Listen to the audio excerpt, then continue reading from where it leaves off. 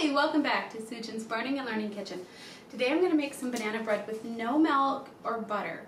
It's going to be very low in cholesterol, has some extra flaxseed in it to give you some fiber, and you can even make this without eggs using more flaxseed.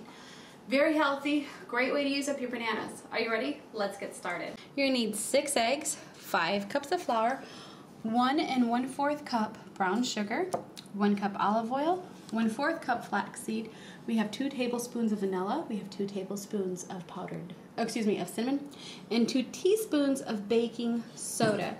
I have 8, as you can see, bananas ready for banana bread.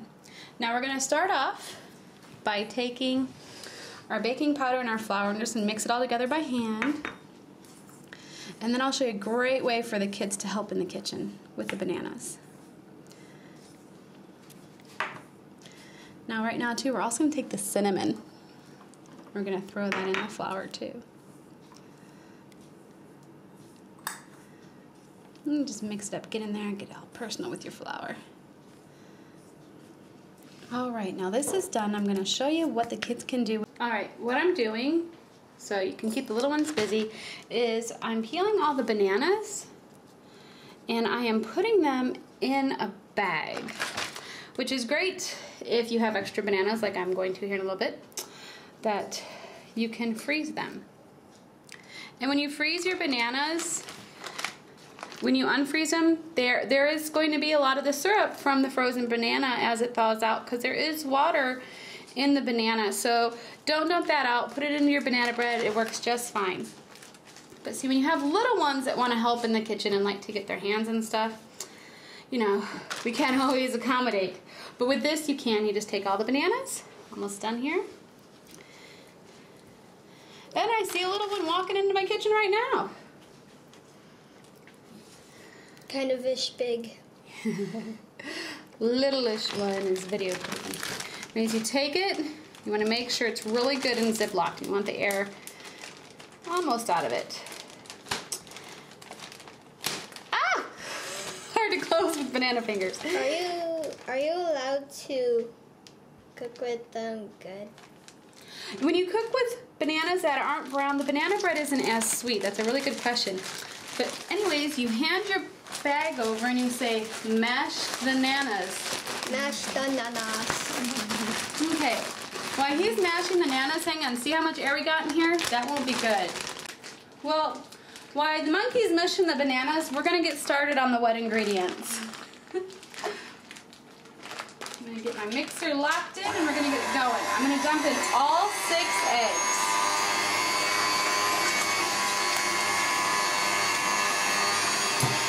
The flaxseed,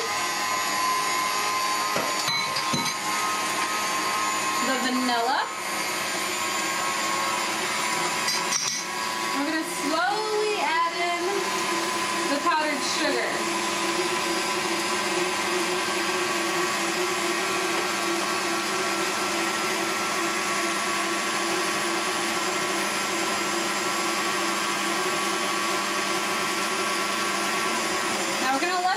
Whip and get really good and fluffy and get all of it mixed together. Now,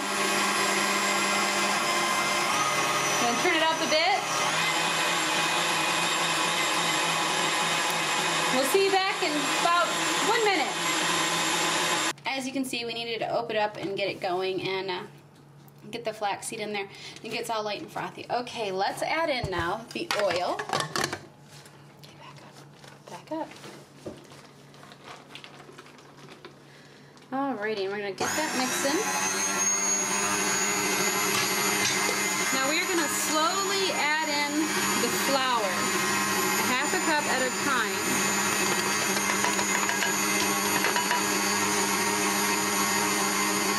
It smells like cinnamon. Yeah, it's the... Woo! I need a different type of measuring cup. I can fit in my mixer better.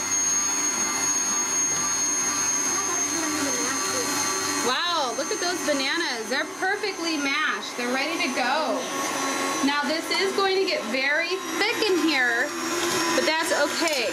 You can just turn your mixer up a little bit. We don't want to have our dough flying.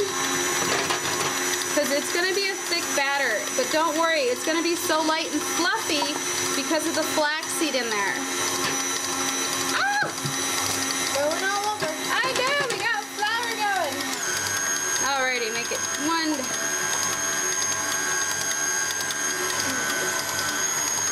You just keep adding it until all your flour's in there. Just gonna, hang on, we're just gonna cut the end of our bag.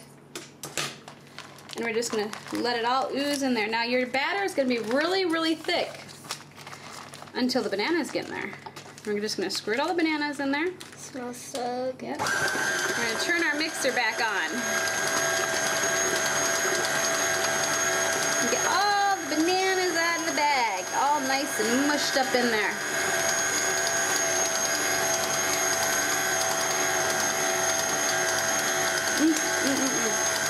I'm going to move this so you guys can see it and mix them really good. I'm going to shut this off and I'm going to bring up my mixer and scrape it because you want to scrape it because this is going to be a thick batter, but it's going to be light and fluffy. Believe it or not, your bread's going to be so delicious. You could just smell it now. It smells so good, I just want to eat it. I'm going to mix it again. It's going to be lumpy, but that's going to be because of the bananas.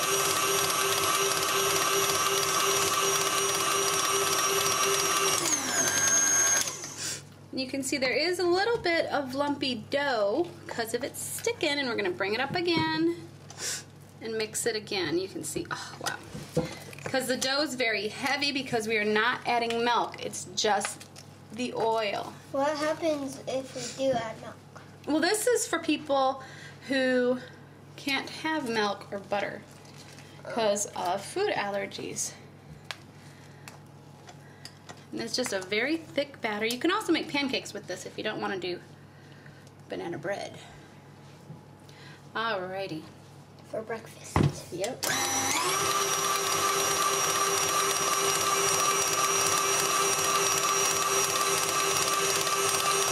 Alright. I let this beat for about 2 minutes. Look how nice and fluffy. Yes. And I do mini loaves because we have neighbors we can give this to. And then I take a ladle because it makes it so much easier to pour out. And I fill them up. And it'll bake about 375, 350. How long? For just about a half an hour. Check your bread. It can range anywhere, depending on your oven. Sometimes an hour, sometimes half an hour, sometimes 45 minutes. But this is why we check. All right, I'm gonna fill these and then we're gonna get them in the oven. When you run into where you have one and you can't fill it right, just go in and scoop out a little bit to make them all even from the other ones. That one has a lot. As my daughter pointed out, this one has too much, so we're going to take it, we're going to put it in this one. Now they're all about even. We're going to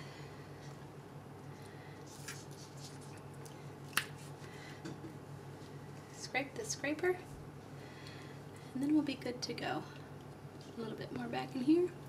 Alrighty, well we'll see you guys in about a half an hour.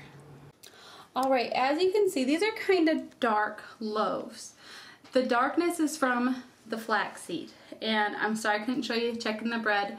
My battery died, so the bread's done, it's cut, it looks so good. You can see it's beautiful, light and fluffy, and you can't even tell that there's no milk in this. And no nuts. Now,